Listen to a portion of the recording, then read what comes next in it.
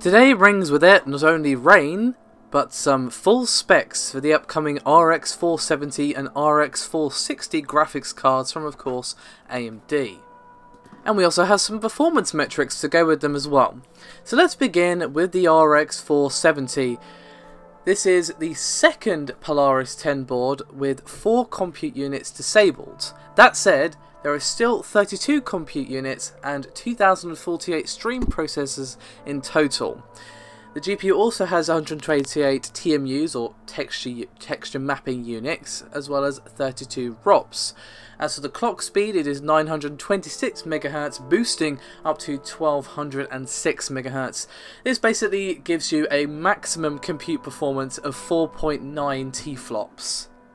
Now, according to the information that will be sort of speckled throughout the video, the 470 will be available with 4GB of GDDR5 memory, but AIBs may offer 8GB variants if they so desire.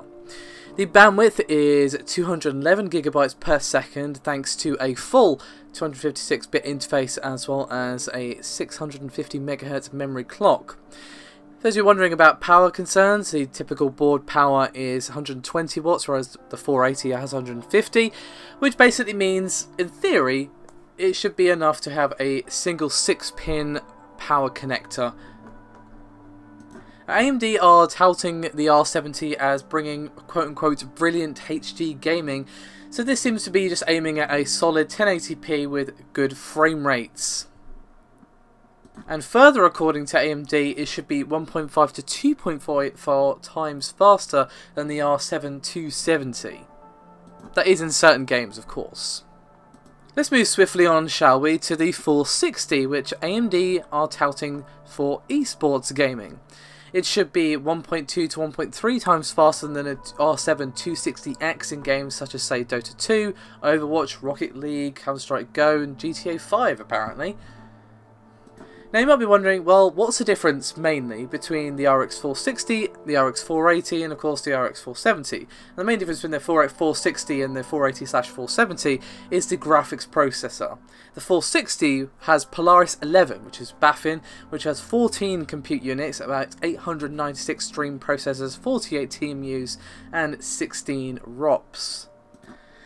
The base clock, is 190 MHz with a boost clock of 1200 MHz, which basically gives you a maximum compute performance of 2.2 TFLOPs.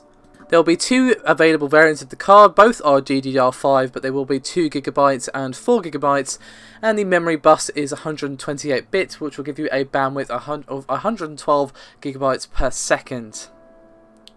Now, what's really interesting is that, at least on the reference design that AMD have here, is the lack of power connectors. This basically means that, in theory, the card will be powered only through the PCIe interface. Now, the exact TBP is not mentioned, but it is below 75 watts. Now, obviously, this is for the reference design, so you may see some variations there from other manufacturers, but at least for the AMD reference, there are no power connected. It is only through PCIe, as I just mentioned. Now, what interests me is the choice of wording for the 460, that it's designed for eSports gaming. Now, of course, eSports is a huge thing, especially on the big games such as, say, League and Dota, and of course we have several other popular games like, Hearthstone, StarCraft 2, Overwatch, of course, is becoming more of a thing. I was very tempted to go to the European sort of open invitationals where you can just sign up, and I was like, yeah, maybe I'm not that good.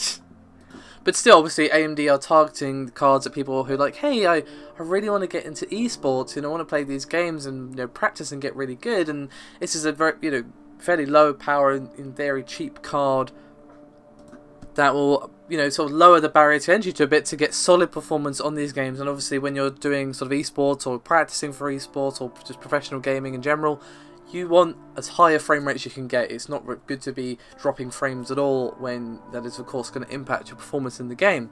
So it's interesting that they're choosing to target that. Of course, that's kind of the theme with the sort of 460, 470, 480 range, is that low cost for high performance to lower that barrier to entry to PC gaming, which is definitely something I love. And I've said this on the podcast multiple times, that a friend of mine was saying that they wanted to get into PC gaming after they've moved house. Would it help them with their setup? And to be honest, I'm probably going to be recommending like the 470 or the 480 because, well, they're really cheap for the performance that you get. So yeah, some solid specs there from AMD. Thank you very much for watching. I'll see you next time.